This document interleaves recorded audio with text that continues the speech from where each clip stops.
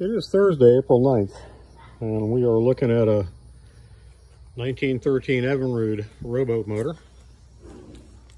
About the 4th year, I guess, of production for Evinrude Outboards. The company was started by Ole Evinrude and Bess Evinrude. Ole was the engineering part of it, and Bess was the business part of a venture that grew to a worldwide corporation. Anyway, we're going to see if we can run it. I just had a piston ring built for this thing, and piston ring for it is huge. It only uses a single ring. The ring is a 1/2 inch wide.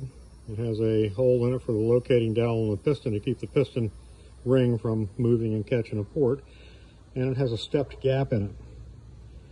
The ring is also not built as a true, I guess, circle, I guess you'd want to call it, all the way around. The ring is, although it is a true circle, it is built as an eccentric.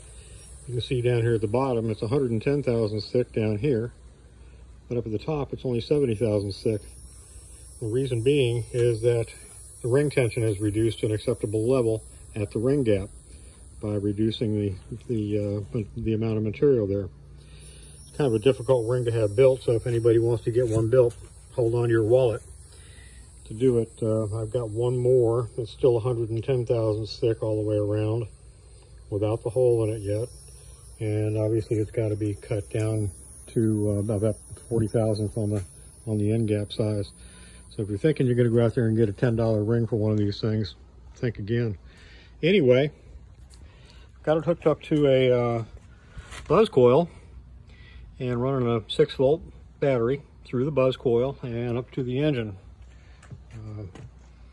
The negative side of the buzz coil goes in through the set of points on the timer right here, and then battery ground goes back to the engine frame on here.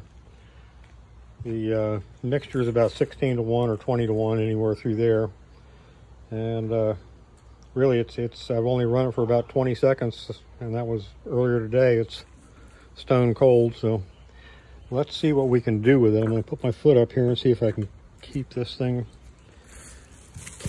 from kicking around on us.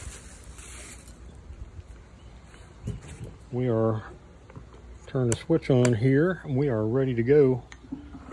We'll prime it.